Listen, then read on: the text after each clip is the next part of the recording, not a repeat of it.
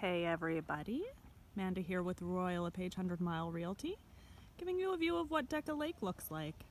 I'm at one of the lake accesses off Womack, looking about northward off the lake.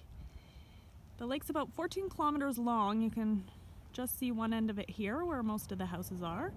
When you head out past that corner, off into the distance, there's another leg of the lake that's all uninhabited, stocked with rainbow trout and kokanee.